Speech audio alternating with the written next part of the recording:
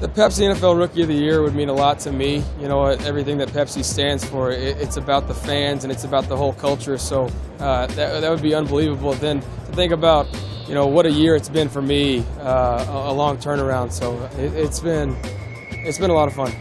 Saquon does not like being called say quads. So now when he makes me mad, I just skip the say part and I just call him quads, and he hates it. So everybody out there, call him quads. Especially if he wins Pepsi Rookie of the Year, because I need some revenge if he does. I think I talked enough trash during the regular season for me to kind of be a little bit hesitant, even though I was so confident going to the Big 12 championship, because when it comes down to that championship game, I know how our guys are going to play. No, I don't have any bets that I have to pay off. He's going to be unbelievable. You know what? People are going to knock his size. People are going to say what they want about him, but he's a winner. He works hard.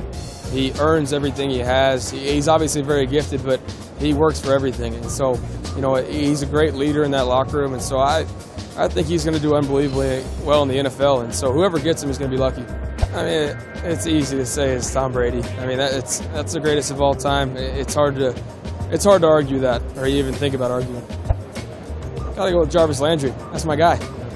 I feel like this whole morning I've been going back and forth on who I'm picking. It's going to be a good game. Whoever wins, it's either going to be Tom Brady's MVP or I think Todd Gurley the MVP. I can't pick a winner. It's just going to be a good game.